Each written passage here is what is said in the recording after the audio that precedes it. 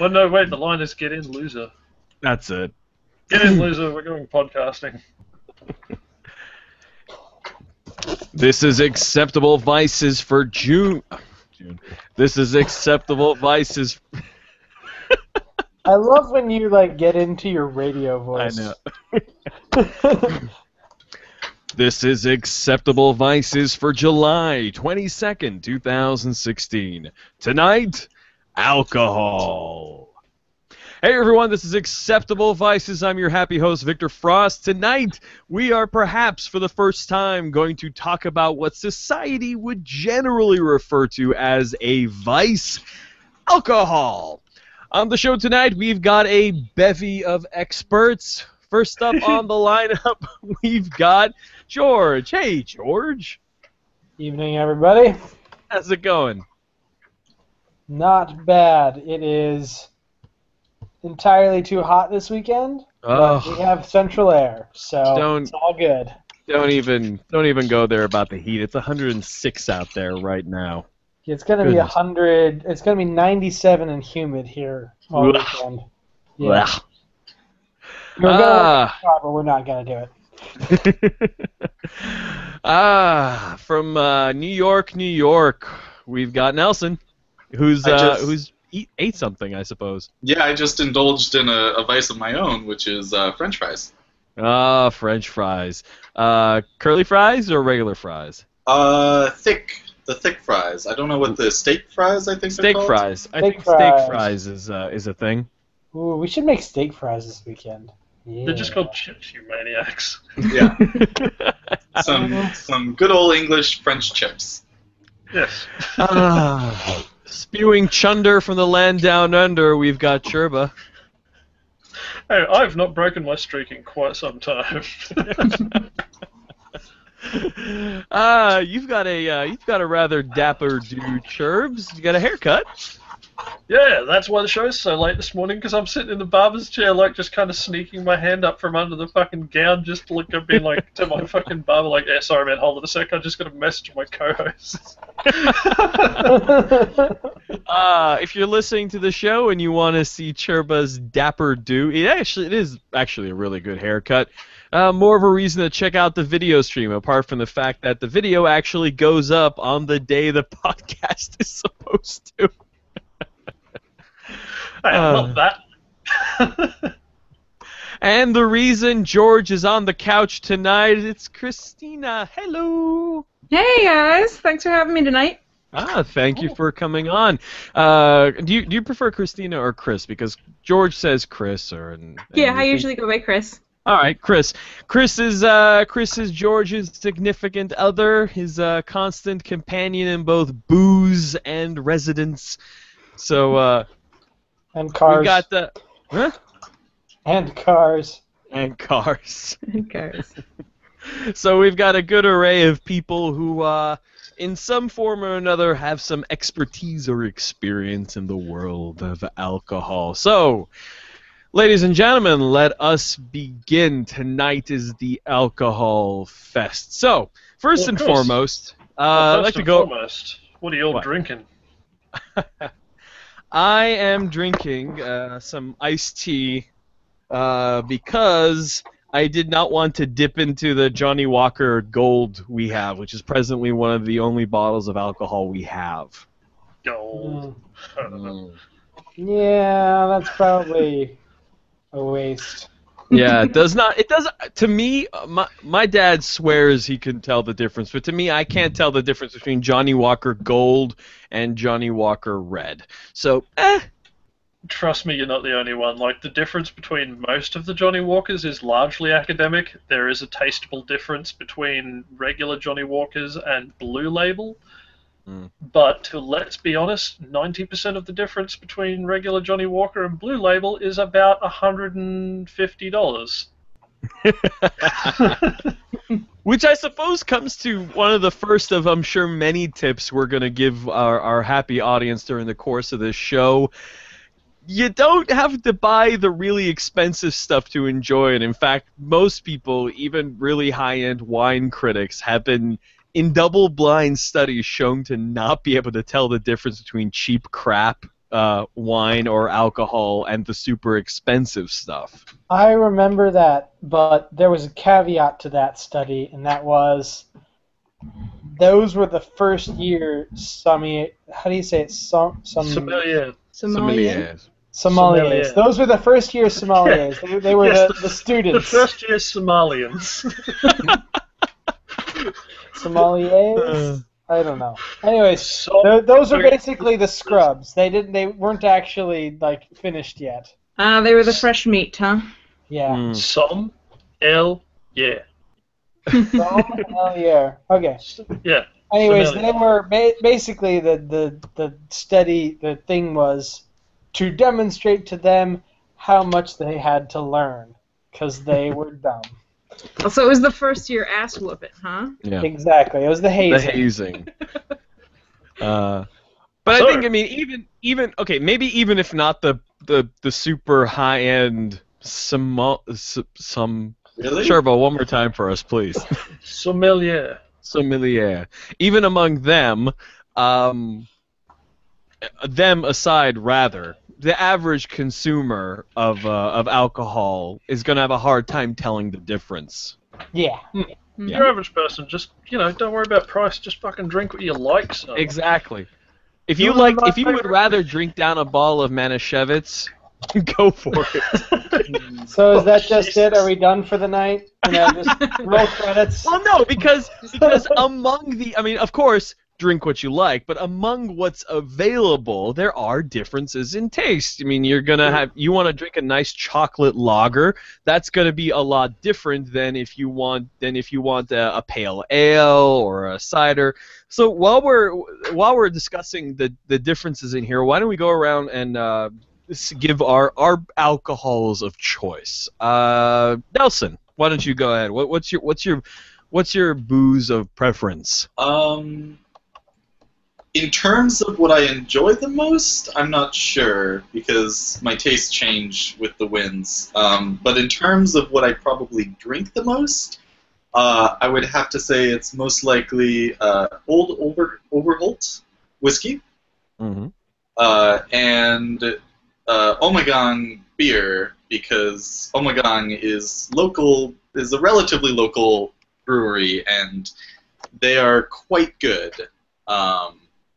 They are considered a fancy beer in most parts of the country, but because they're local, I get like a 6-pack of just whatever is in season, and it's fantastic. Cool. George, what's your go-to alcoholic beverage? For me, probably a lager of some kind. My favorite beer, well, for one, it's beer is my go-to. 2, my favorite beer is when all the Oktoberfests are in season. Ooh. I love that, really smooth, not super hoppy beer. That's my favorite. Tonight I'm drinking gin with bitter lemon, and Cool. it's delicious. A simple yet delicious drink. With a pinky up. I saw that. With the pinky up, he's got to be. I thought Got I to be- snuck it off the screen. Nope. Chris, what about you? Well, I am drinking the same thing. George made 2 for us. But normally I am a beer drinker. Beers of all shapes and sizes, I tend towards ales. The lagers are more George's jam. Yeah, I must say, that is a familiar mattress in the background of your shot there, Chris.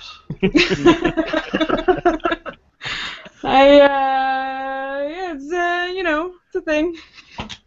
Chris has taken over George's regular studio with Yeah, studio in massive air quotes. He's sequestered to the couch tonight Yes. so that I could join in. He's on a Death big fought old. to death. George lost.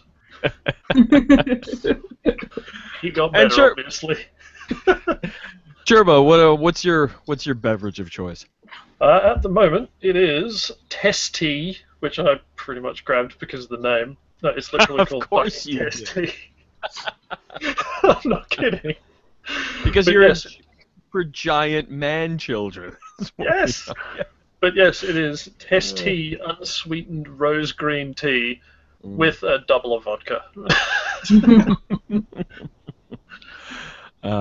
This was pretty much the only mixer I had in the house, so I'm actually quite liking it. It's quite nice, to be honest. Like the floweriness kind of takes the bite out of the vodka just enough to make it pleasant. Yeah, I'm surprised there aren't more mixed drinks with teas. Yeah, it's a bit of a... Because there's a lot of good variety there, and there's a lot of interesting flavors that can kind of mellow out a lot of other things. I wonder if anybody's ever tried a matcha vodka mix. I haven't, because I've never had matcha. But anyway, it really depends. Matcha tastes a bit like, wet grass and camel spit. I know my two Matcha is favorites. delicious. Hey, wait a minute, how do you know what camel spit tastes like? I'm guessing. I'm venturing out on a limb here. I would think, of all the things, yeah. That's the only thing it could possibly taste like. I'm not a fan, obviously.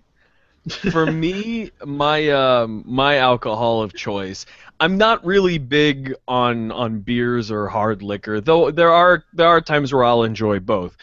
But me, I definitely hang more on ciders. So my go-to drink would be either a woodchuck cider, where you can get them in those wonderful 16 packs, get a good variety of them, or a Wider's dry pear cider, which is really crisp and refreshing. Pear cider is interesting. I'm not sure how I feel about it yet, but I've tried a few different ones, and it's definitely a unique flavor. The dry pear or the dry raspberry are I think, their two best varieties for Wider's. Yeah. We have a cidery here in Virginia. It's not too far from here. I don't know how long it's been in business, but we just started seeing it on shelves recently. Mm-hmm. And it's, what was that, Bold Rock. And they do a yeah. handful of different ciders, which are fantastic. I'm not normally a cider drinker, but these are nice, and they're not dry, a little bit tart. I mean, they're not sweet, but a little bit tart. Yeah, I like their peach one a lot. The what? I mean the pear. Yes, I mean the pear. They don't make a peach one. My stepdad actually started making cider, I think 2 years ago. They live up in the Catskills. Oh. So of course they make cider and have maple trees and have chickens. But the cider that he makes is different than like a beer-ish cider. It is more of like a limoncello kind of strong, like distilled thing. It's interesting. It's more like an after-dinner kind of digestif. So, among... Haven't you missed one? What? Well, no, to me, that's not really fair, because I don't really have a favourite tipple way back when I was but a wee neophyte behind the bar. Fucking going back a few years now. But the guy who taught me basically everything there is to know about bars, Pete Hawthorne, he was basically like, oh, do you have a favourite drink? I'm like, oh, yeah, I like a bit of rum, I like a bit of beer. And he's like, not anymore, you don't. You drink everything. You can't be a bartender if you don't drink everything. Because you don't know your product. So now, yeah, pretty much I'll drink anything. Rum, fucking, it's all good. Scrumpy is a favourite. That's always nice. All night to drink Scrumpy. Sorry. Go to West Country. There is a... Well, I mean, the interesting thing about alcohol is that there is a fair amount of cultural weight behind it. I mean, different sorts of people are supposed to drink different sorts of things. When pressed, if I'm at a bar and they don't have ciders, I'll like naturally gravitate towards what might typically be called a chick drink, like a fruity, over-flavored cocktail. So have you guys ever encountered any sort of stereotyping at bars or anything like that? When you go in, to get a drink. When I was younger. Was the stereotype when you were younger them refusing to serve you? Oh no, quite the contrary, actually. So I used to wear suits all the time. I still wear them most of the not most of the time, but when it's cool enough out. But every time I would go out drinking before when I was underage, I would just wear a suit because that's the thing I wore out and about. And it was very strange. Like, I don't think I experienced the anxiety of trying to get a drink when you're underage. That whole like atmosphere. Because I would go up to the bar and order a drink and just get a drink, and then I would be like, "Oh, friends, do you want a drink?" And they would be like, "Oh, can I?" Like, I'm like, "Not if you're acting like that."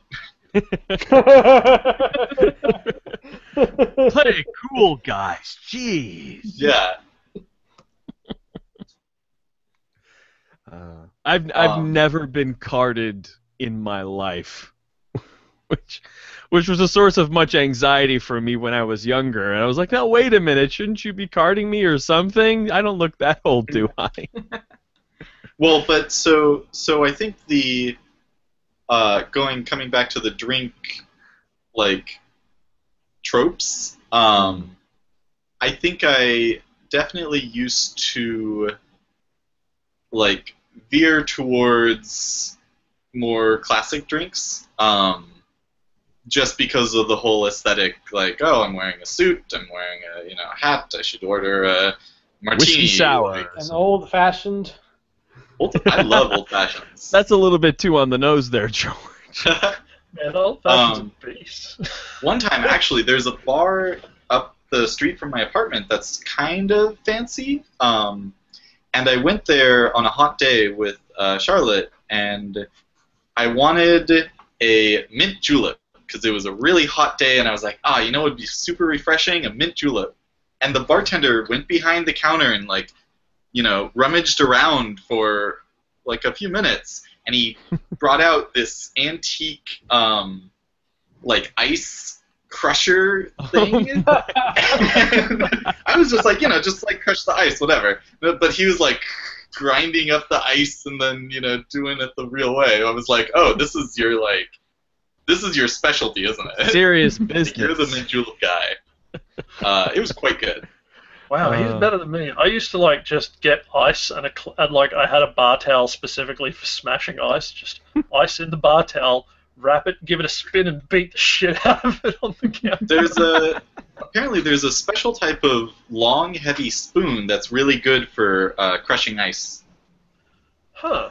It's specifically, I forgot what it's called, but I know my mom actually has one, and it's the head is a lot heavier than a normal spoon of that size, and you just crack the ice and it works perfectly. It's really nice. Oh, fascinating. Apparently you can get bar spoons with that kind of heavy head on them. I've never seen that before. It's good for whacking drunks. Oh no, I have a Yubi behind the bar for specifically that purpose. Because if you try and cross the bar, old Yubi comes out and you be fucked. Sure, but I want to know this, and you probably know this better than any of us. A lot of people say that, okay, yeah, you want ice that's frozen super quick so it gets really clear, and does how fast the ice is made into ice matter for drinks? Is there kinds of ice that you want to use for different drinks apart from shredded or big solid cubes or how does ice play into drinks if it does at all? Well, there's a lot of different ways that ice plays into drinks. It can be just for cooling. It can be to provide extra aeration when you're shaking. It can be to water the drink down slowly so the taste changes over time. There's a lot of different reasons to put ice in a drink. But the specific type of ice and how fast it's frozen and things like that, most of the time doesn't really matter enough to make a difference. The biggest factor is that, when you're shaking, you want small cube ice, the kind that comes out of an ice maker, funnily enough. Often with a small dish in the bottom, which is also pretty good for that. And when you are having a drink on the rocks, especially a neat spirit, then you want the biggest lumps of ice you can, preferably ball-shaped, big balls of fucking ice. It's the ones ball that you shape? need. The ones that you need that special press to make it into that nice, perfect sphere. I mean, yeah. you don't need You the don't press for need the it. sphere, but it makes it clear. And I forgot exactly how that works, but I believe it is. It I kind can of tell you. it brings the air to one side of it, and then you chop it off, right? Something like that. Yeah, pretty much. Yeah. So what's Like, the purpose basically, of the ball shape? To The roll it ball around. shape provides a nice surface area and also allows it to turn freely so that, like, when you move the glass, one side of it is not always in contact and it doesn't flatten out.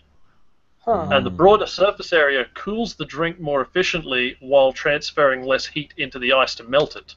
Oh. So Yeah. that's the kind of that's the one you would use. Is that the shape of ice that you would use to slowly water a drink down over time, like you said?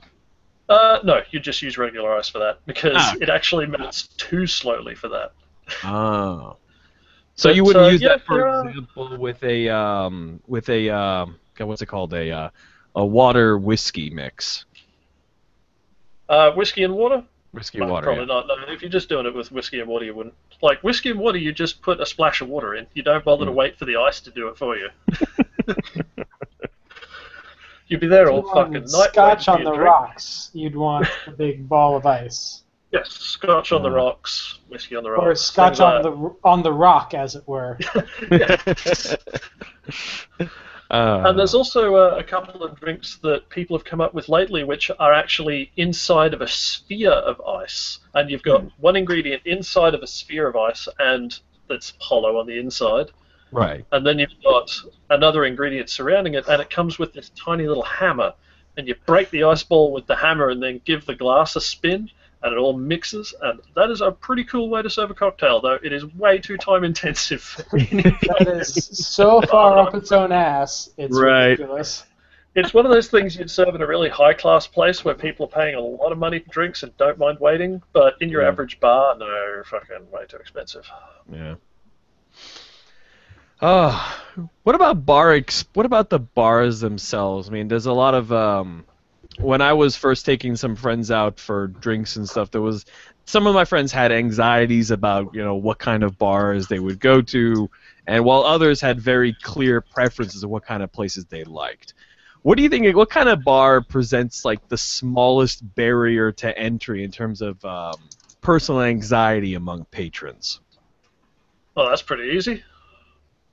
Your local RSL. What the hell's an Nobody else RSL? knows what the fuck that is. Returned Servicemen's League, or there's also sporting clubs and workers' clubs. Mhm. They're basically like, I'm trying to think of what the American equivalent would be, but it's kind of like just kind of an average restaurant, steaks and schnitzels and regular stuff. Oh, you mean like a Like a bar small- and grill? Yeah, it's basically like just a very simple bar and grill with like a small area where they'll sometimes have entertainment, usually some poker machines sitting around, Ogre machine. things like that. Yeah.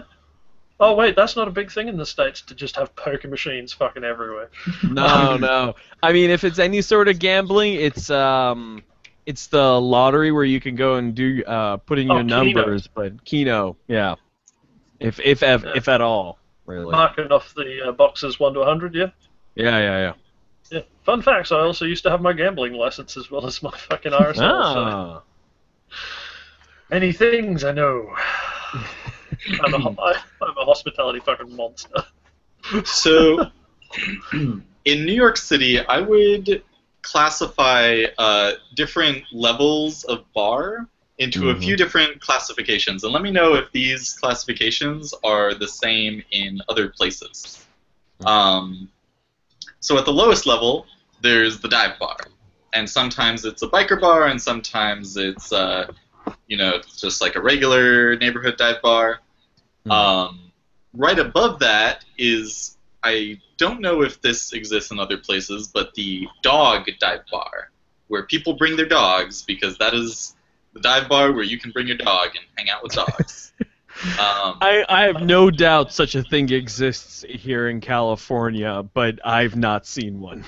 That's not a Dude, thing I've ever seen. Really? They Yeah. are literally every neighborhood in Brooklyn has at least one dive bar where people bring their dogs. That sounds excellent. It's It really does. great. Then there's the pub, which is sort of like maybe you get some food, maybe you get some drinks, bar food. And then there is the bistro pub, which really just means Ooh. it's a slightly more expensive pub. Right.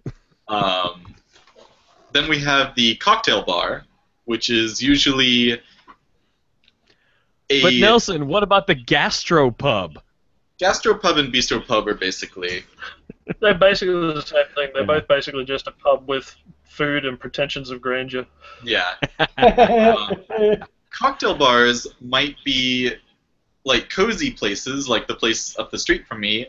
They might also be what are known in New York as banker bars, where the bankers hang out. And those are actually not very good bars, partially because of the other bar patrons, but mostly because they are extremely overpriced, but not actually very good. So we actually had in Richmond, where I went to college, there was a bar there called The Bank. And it was an old bank that they had converted into a martini bar, which was actually pretty excellent. That's And a weird. Sorry, go on. Yeah, the basement they'd turned into a club. It was a separate, entity. They had different events going on, and that was called the Vault. And I never went down there. It was scary foam room, flashy lights things going on. But it was really cool in the bank. That is a weird No coincidence. bankers there, because interestingly, though. No bankers. Lots of admin. In my city, there was actually a nightclub called The Bank, which was Really? built into an old bank vault. And they had the whole same sort of thing going on. Minus the that's cocktail weird. bar. Yeah, That's weird cool. coincidence. It was right across from RG's for all those literally no people who know what I'm talking about. No. Not a clue. Maybe Prad. Maybe Prad knows what you're talking about. Actually, Brad might, yeah. He might. He's been out in the valley a fair bit. Yeah. The bank was We right also- downtown. It was right in the old financial district. So everything else was closed there. There was nothing else in the neighborhood. So if you wanted like a snack after your martinis, you were SOL. But I just, what? There's no dodgy kebab shops? no, you had to sneaky walk half a petrol mile. station- Believe it or sneaky not, petrol Trevor. station pie? Nothing. There was absolutely nothing. Believe it or not, Downtown Trevor, in Richmond most places in gets- the United States, do not have a persistence of 24-hour things. Okay, so first you're telling me no democracy sausages, now you're saying no 2 a.m. dodgy kebabs. I know, and man. you want to I try and tell know. me you live in a civilized fucking country? No, Well, that's man, why- I'm telling that's why you, everyone moves to the big cities. the only places around me within like 5 or 10 miles that are open 24 hours is Denny's. That'll Some Oh, Not- speaking of which, Oh. one of my favorite places to drink in town is this place called Pancake Manor. Well, the Denny's doesn't serve alcohol. Yeah, but Pancake Manor does. One thing Just that don't get fucking shit meat pancakes. One thing that is unique on the East Coast compared to the West Coast of the United States is the plethora, and I'm not sure if this is just a sort of Northeast thing Whoa. or if it's actually down in the South. Nelson, one more time. You came in like a robot there. I am a robot. One of the things that's unique on the East Coast, there's a few of them on the West Coast, but 24-hour diners, and Yeah. a handful of them. Yeah, that's mostly a New Jersey thing. Yeah, New Jersey, New York, a little bit in New England. Is it not? Do they not really have those in the South? We get a No, couple of they those don't. here and there. We've got one in the small town where I work, and it's dodgy as hell. It's been there for decades. Well, the dodgy hear ones are tell- the good ones. Yeah, I hear Yeah. tell that it just got a makeover, and everyone's really weirded out by it because we've all been used to going into this creepy ass trailer with a long grill, and now there's like TVs and stuff. I haven't been in since they made it over. You've made it better, and now it's bad. Now it's awful. Now everyone's paranoid. But yeah, we don't have too many of the 24-hour diners around here. Nelson, is there anything above the cocktail, the fancy banker bar? Sort of. So there's two things above that, at least in price. There is the quote-unquote speakeasy, which in some cases is actually like a nice neighborhood cocktail bar. Like there's a place called the Clover Club that serves kind of pre-prohibition cocktails. Wasn't that the name of that nightclub in The Mask? No, I'm thinking of never mind. It's not super expensive, but it's that kind of like, oh, this is a 20s place. Well, we like the 20s. And then there are the ones that are actually quite expensive, and you have to dial a specific number to get in. And they don't have menus. You just tell them, and this is a real thing. This is not like a parody thing. You have to tell them like 3 words that describe what kind of drink you want, and they will make you that drink. And apparently, that sounds like the DRM on old 90s DOS games. You have to know the special codes in the manual to get the game to work. Oh yeah, well you have to know the special codes to get in, and then once you're in, you have to say something like bitter, angry, lemon. Tango, tango, unchain the hot petunia. Actually, bitter, angry lemon sounds like it would be a great drink. I think if someone took me there, I would probably, like, for the entry number, I'd probably try and type 8675309, and then when they ask for my drink, I'd tell them to suck my dick. Fucking hell. I think I'd march right out with Churba too. Fuck this. What wanky bullshit is this? I mean, no offense, man, it's serious. That's just too much.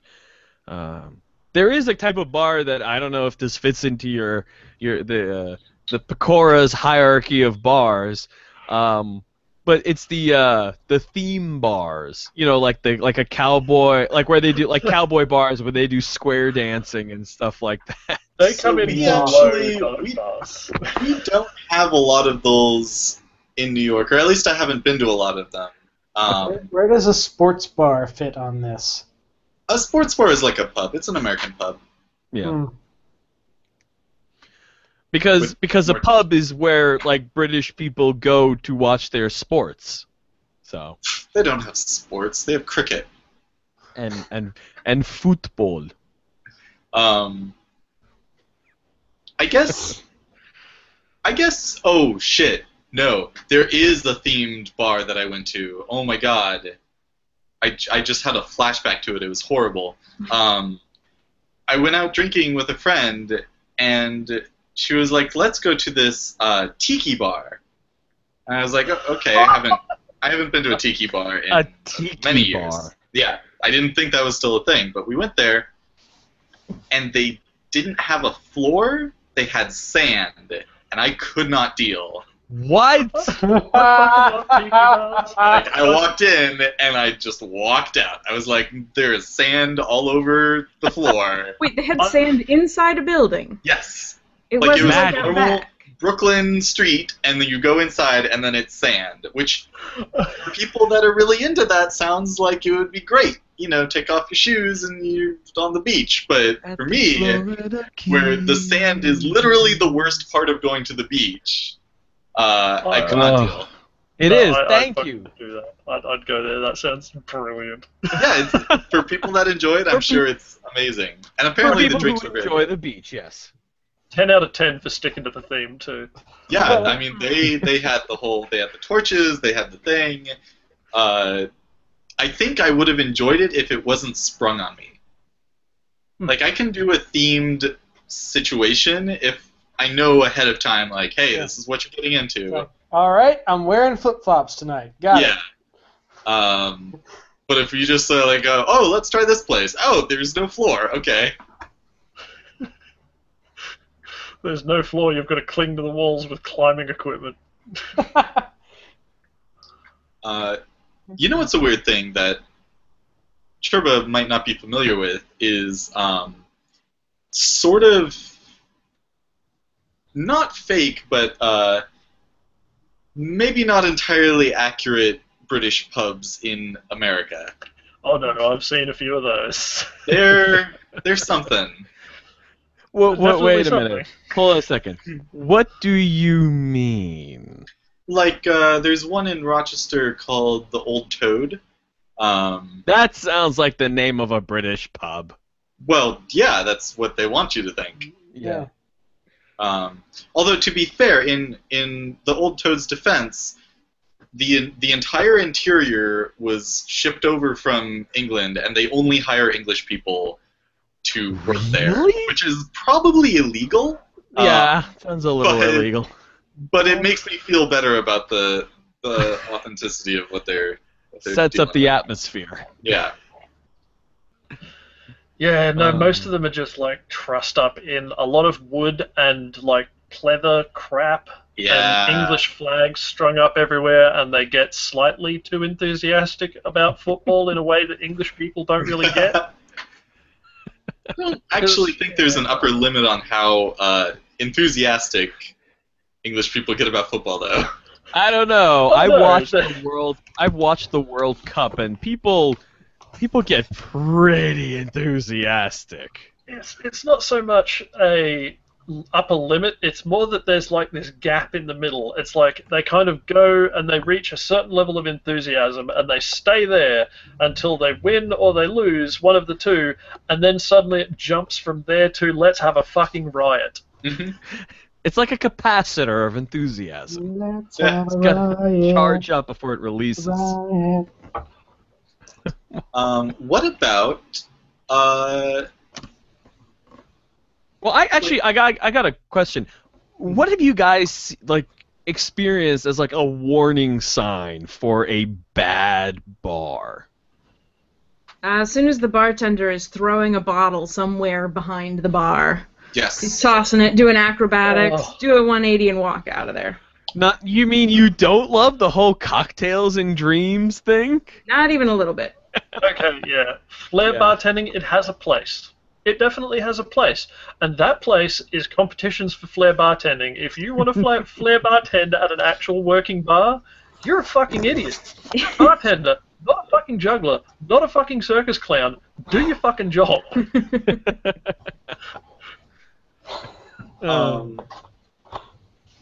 Neon in any place that is not explicitly a dive bar. Like, if I go into a place and it's like, yep, this is a dive bar, and I see some neon, I'm like, okay, this is acceptable. Exception, cyberpunk themed nights or themed bars. I have not... I need to see if there's a cyberpunk bar near me now. It's not a cyberpunk bar, but there is a bar a ways away in Brooklyn that has a TARDIS inside of it. That the TARDIS is actually Wow. the place to go to the bathroom. There is a cyberpunk bar.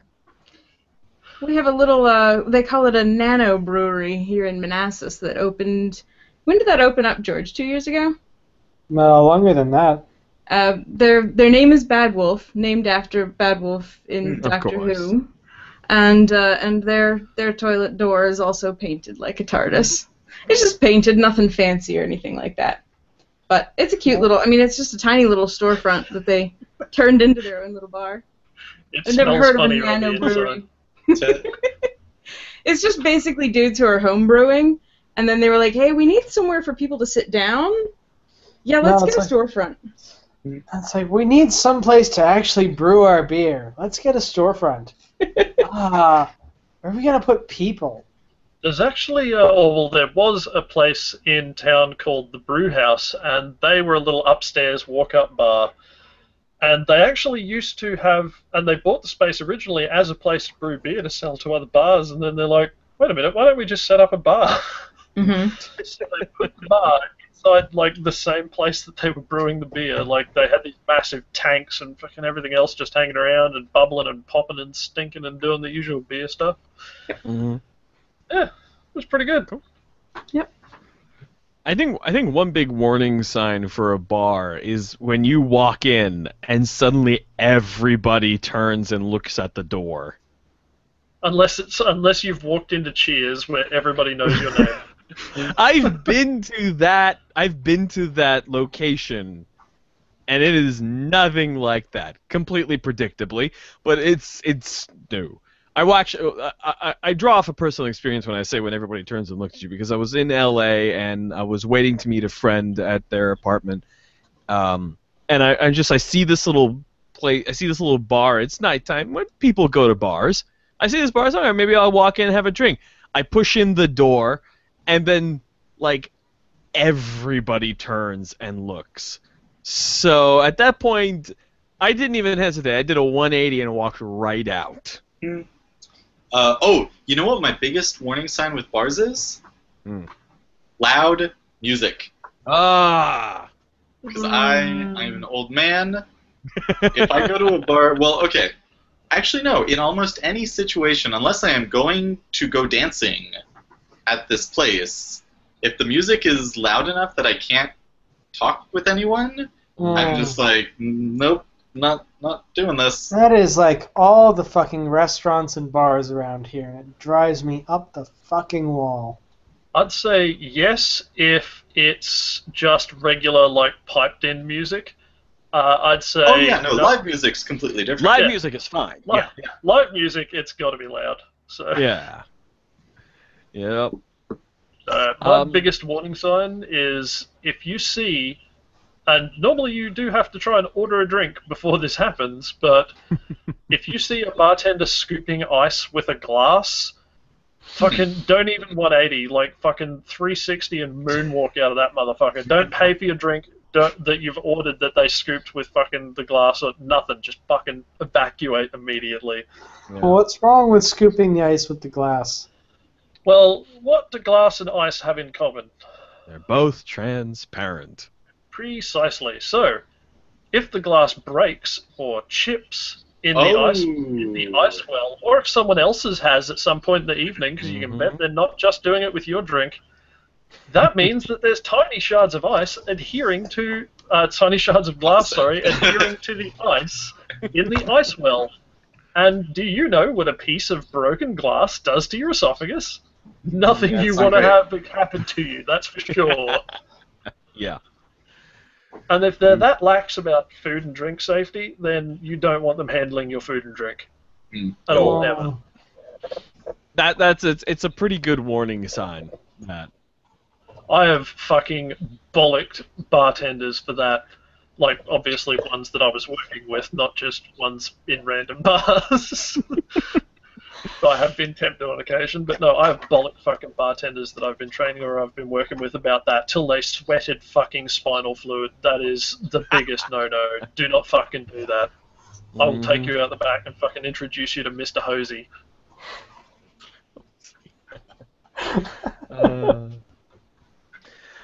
I think keeping an eye, the smell of a bar, that's another good warning sign.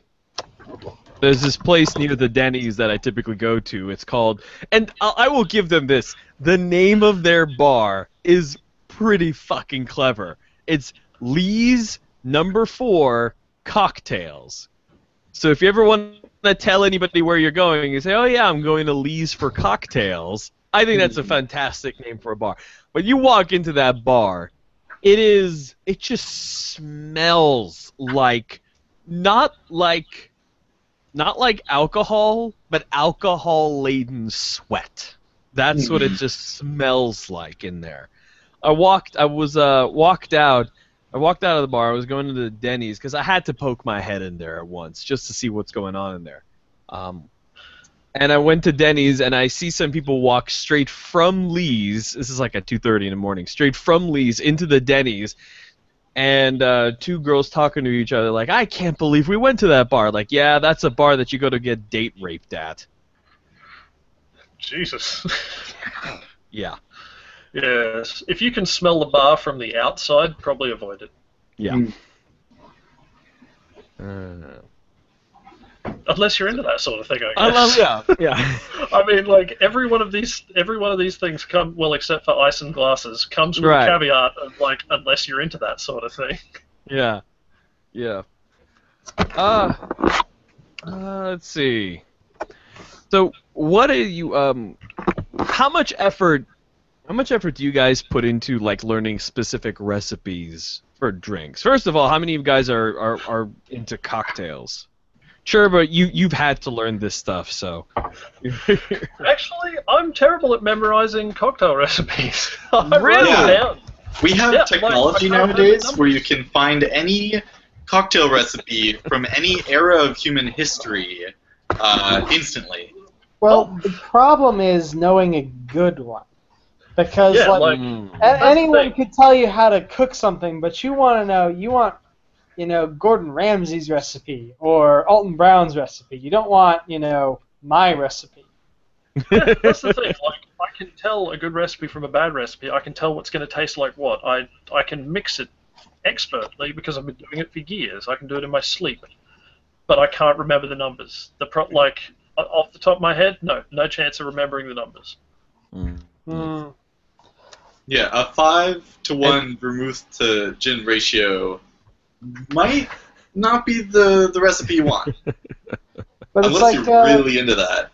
a margarita. Like a margarita can, live or die on how it's mixed. Hmm.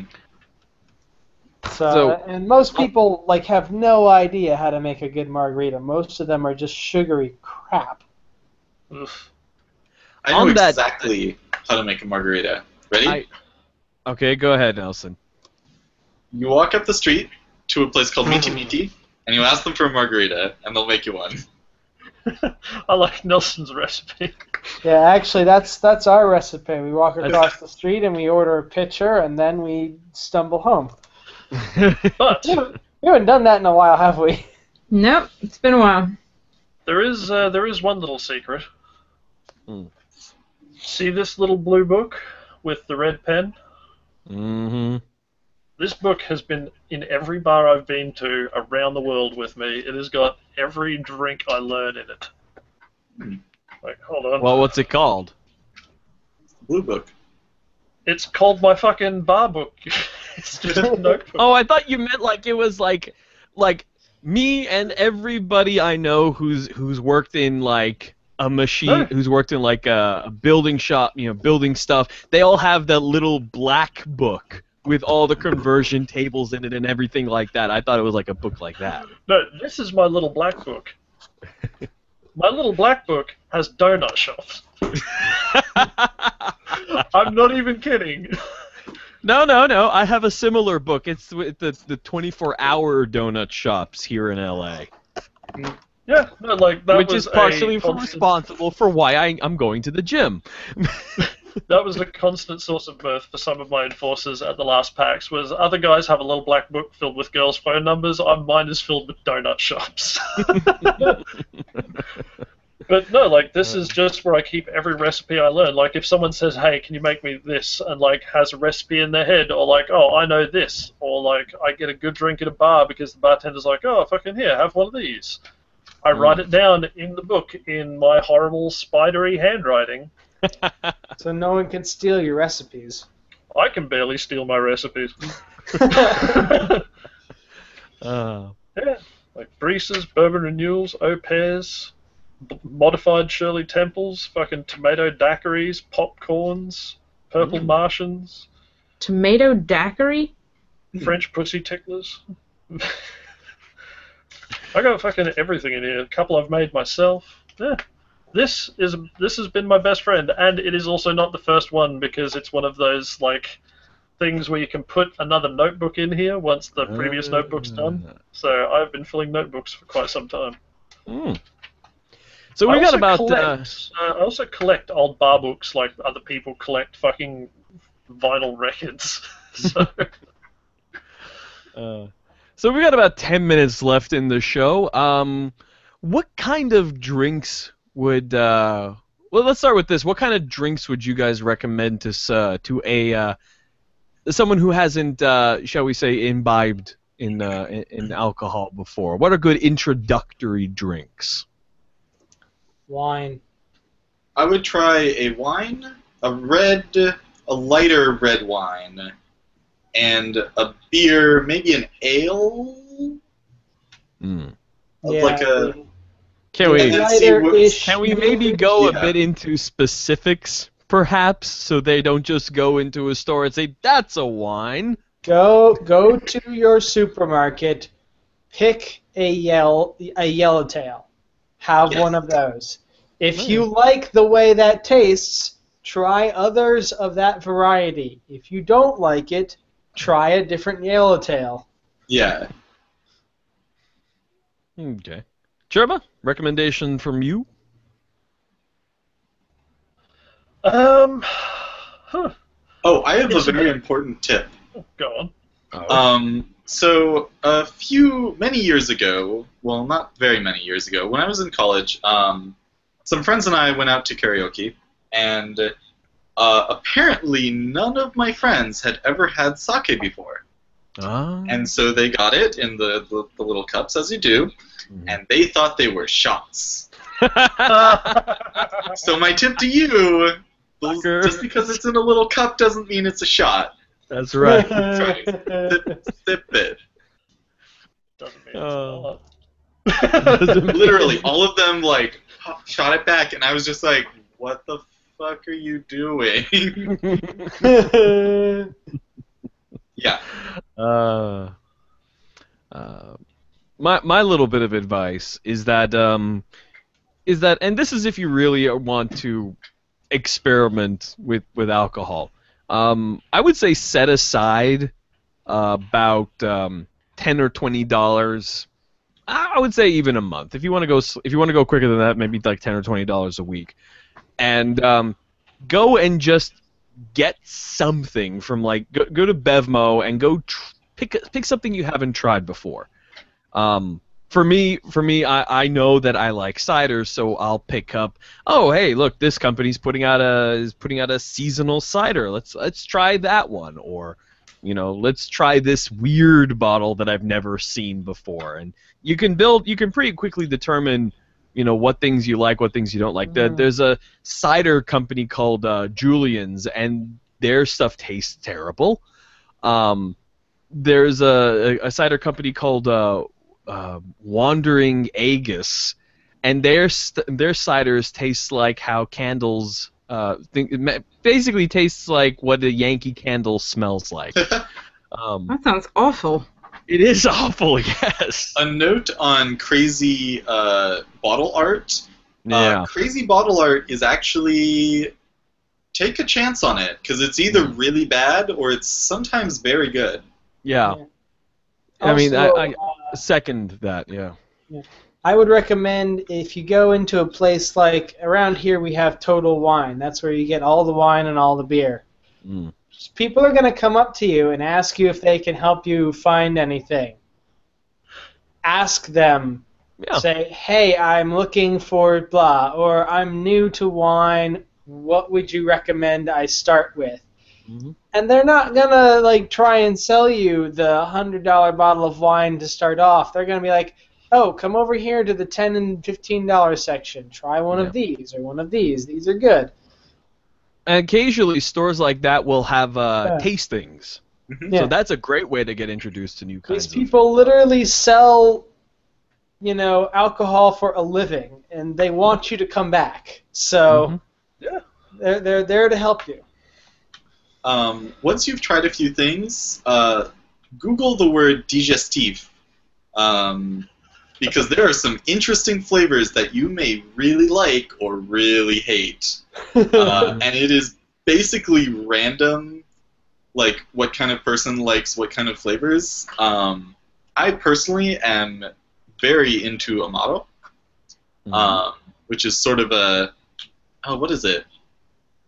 It's not boysenberry. It's I'm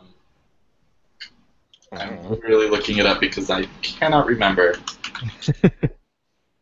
Not just digestive, digestives, but aperitifs are good too. They're a good way to, good little thing, snackish kind of drink to have before a meal. Mhm. Yeah. Aperitif before, digestif after, which Oh. It's in the name, or you'd suspect. if you speak French. Oh. Another thing I'd recommend is if you want to drink on the cheap, and this is after you get sort of more experience with what you like and don't like, give box wine a try. Oh yeah, Yeah. space bag. Yeah, Oh yeah. yeah, man. You Box can't beat wine? the humble goon bag. Yeah. Mm-hmm. Here's what you do: you get some box wine, you decant it for like half an hour, and it'll taste really good. And the best part about box wine is because you're not introducing air into the bag, the wine just comes out. Yeah, it keeps It forever. keeps for a month and a half. Mm. You want to know the Uh-huh. trick where you don't have to wait a half an hour?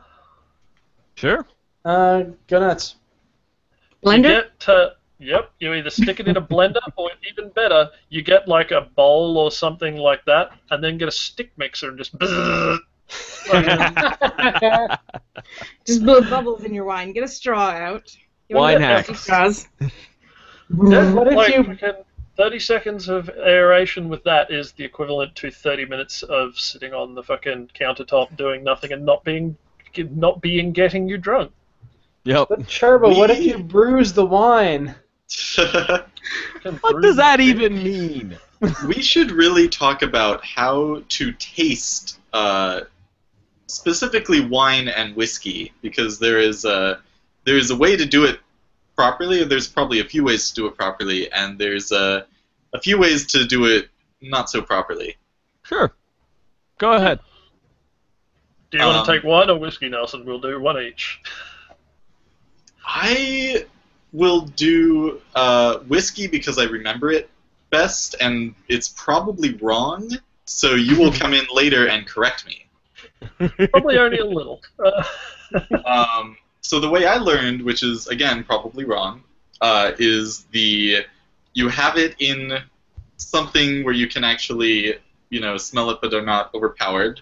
And we're not even going to get into different types of glasses because Oh god, no! I could do a No. whole show on that. but you have it. Well, we're you doing smell it, acceptable vices next week. Why not?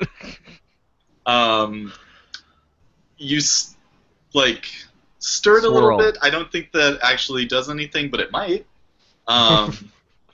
And then you release the air out of your mouth, so you don't have a bunch of air, like a mouth air pocket. And then take a sip, and then kind of feel it go around, and then Don't swish it like mouthwash. yeah, Don't do that. swish it like mouthwash. Or do, because that would be hilarious. Yeah. And then you swallow it, and then you slowly breathe in. Some people say through your nose because it kind of makes a nice little feeling. But I am told that the lack of air allows you to taste it better without kind of the alcohol burn. But you want that kind of at the end as a little oof. Yeah, Is I say in through your nose and just part your lips slightly and get a little bit of air in that way as well. Just so you've got air circulating around in your mouth as well. But other than that, yeah, the only other things I'd add to that are the swirl is basically just to kind of open it up a bit. Just move the gases around in the glasses. Ideally, you want something that's a bit bulbous. If you've got nothing else, a red wine glass will do. It looks weird, but it works. I come from a very traditional Italian family where we use regular old-fashioned but Tumblers. smaller. Like Yeah, a juice we use- glass? Yeah, like a little Like juice. a little 8-ounce juice glass? Yeah, a little 8-ounce. Well, maybe a little smaller than that, but for wine. None of these fancy, No stemware. cognac glasses or. Don't use a martini glass, though. That's too open. Oh my god. I That's love not a glass. If you're swirling, a martini glass isn't a glass; it's a ramp. I love all cocktails in cocktail glasses, but the straight martini glasses I cannot deal with. You know what the best kind of cocktail glass is? Oh, It looks like a martini glass, but it kind of curves up. coupe. Sealed champagne Yeah. glass? No, champagne glass is No, that's a it's- flute. You don't want that. Yeah, No, it's a wider. The People flat- do use those for champagne, though. Glass. You're right. Yeah. This was an old It's- fashioned it's- champagne it's glass before the literally flutes called, were fashion. It's literally called a coupe glass. Mhm. Yeah, they're pretty good. Chardonnays. Yeah, Trevor knows everything. You'll get used to it. It's taken me a while, but Churbo, what about wines? Good Well, tasting tips for wines. Coming from a traditional Australian family, first you take the bag out of the box. Hook it into you- the IV and be careful you about the vein. Then you attach it to the clothesline. No. Okay, the thing with wine tasting is it seems very complex because people try and get a bit theatrical with it, but it's very simple. You want to be looking at three things: the look of it, the smell of it, the taste of it. When you see someone hold the glass up to the light on a bit of an angle, they're kind of just looking at the color of it, like how opaque it is, and they're looking at how it sticks to the glass when they move it back into a usual position. You don't need to worry about that so much because you're not a professional wine taster and it doesn't fucking matter what it looks like as long as it tastes good. But smell, kind of important. Like, let it warm in your hand a little bit if it's red wine. If it's white wine, then it's okay cold. But please don't chill your white wine with ice, you fucking heathens. Oh, my aunt does that, and it makes my skin crawl every time she does it. Are you thinking of Laura? Did you see her pour Yes. the Sprite in it at What? when were we at their Oh, dinner yeah, at their house for yeah. dinner last? She put Sprite in it. Oh my god, that was Sprite it was what? Easter. But You know what though? Here's the thing. There's something to be said for people drinking their alcohol the way they fucking want to drink it. Yeah. No swirling, no There's a- sniffing, I'll no. get to that. in a minute. I hate whiskey. I hate rum. I hate it. Well, any hard liquor, I do not like drinking them straight. I will mix vodka with things. I will mix them with anything, but I do not drink them straight because they're just awful. Yes, but anyway, much like the Yeah. whiskey, you give it a swirl to open it up a bit. Just breathe out for a moment, then small sniff, yeah, a little bit. Just, get rid of that after, give it a few seconds, have another sniff, yeah, fair enough. And if you like the smell of it, which you probably will, because, let's be honest, wine smells pretty good if it's a decent wine. Yeah. Just have a taste. Don't gulp it. Just have a decent bit of a sip. Enough to coat your tongue and everything else. Just like, yeah, that feels good. Oh. Just let it roll around in your mouth a bit and then swallow it. Don't spit it out, because what are you, a fucking animal? I have a funny wine story when you're done. And basically, once all that's done, if it tastes good, yeah, good times. Grab the bottle. Yeah, grab a bottle and fucking drink straight from that. I mean, if my 80-year-old grandmother doesn't need glasses, neither do I. Actually, I've no, got, that used to be my old party trick. Was my old party trick was I'd open a party by like fucking cranking the top of a bottle of champagne with my thumb, just like bang, and then fucking just necking a bottle of champagne. Just cheap yellowtail swill, but oh fuck. I don't know. Did you ever see that? Did I ever send you that video of that guy who necked the bottle of Jack Daniels? Oh shit. Wow. Do you remember? Jack Daniels tastes like fucking sadness in a bottle. No wonder there's It's so like- many. It was just I'll tell you crazy. what though, it makes a fantastic barbecue based. Oh yeah. See, here's the thing. Every alcohol, no matter how good or bad, has fucking value. Someone likes it somewhere, and it has some sort of purpose behind a bar. Like Jack Daniels, if you're drinking it neat, well, that's your taste, but I don't agree with it, and you're probably wrong. I once went to a fancy party with like fancy French professors, like they taught at the Sorbonne, and at the end of the party, at the end of the dinner thing, they were like, "Oh, we're low on alcohol, so here are some very exquisitely crafted whiskey glasses and Jim Beam. Oh, fuck. Oh man. But yeah, like freaking, it still has its place in mixed drinks because it's actually a surprisingly good mixer. Because it doesn't have any sort of seriously distinct flavor of its own to get overwhelmed or to overwhelm anything else while still retaining that same taste of that type of liquor. It's like Tim Payne. Yes. But here's the important thing. Don't hang shit on people for drinking what they fucking like. Yeah. Don't let people hang shit on you for drinking what you fucking like. Drink whatever you like, well, within a reasonable amount. We're not encouraging overindulgence here. No, please. But still, like, or, you know, don't break the law or anything. But other than that, Yeah. within the bounds of good taste and the law, drink whatever you like, however you like, whenever you like. It doesn't fucking matter. Yep. It's your fucking taste buds that you have control over and are fucking servicing. Not all these other fucks who are sitting around judging you because you got this fucking fruity thing that comes in a fish bowl with 48 fucking umbrellas and a curly straw. If it tastes we always good make to you, fun of. you fucking drink it. And you know what? If you're listening and you're sitting there thinking to yourself, well, yes, of course, and these are all wonderful tips, but some drinks are just garbage, and people are garbage for drinking them. It's I'll make okay. those jokes. It's make those okay jokes. to not like things, but don't be a dick about it. No. Yeah. No. Remember when we If you talked like Bud Light strawberry margaritas, you are No. wrong, and you should No. feel about... bad. You know, remember George? when I talked about banker bars? No. Guess where I don't go? I don't Banker go to bars. banker bars. I let them live in their bridge and tunnel, gross Jägermeister pounding, Red Bull infused delirium, and I go off and do my fruity cocktails and my I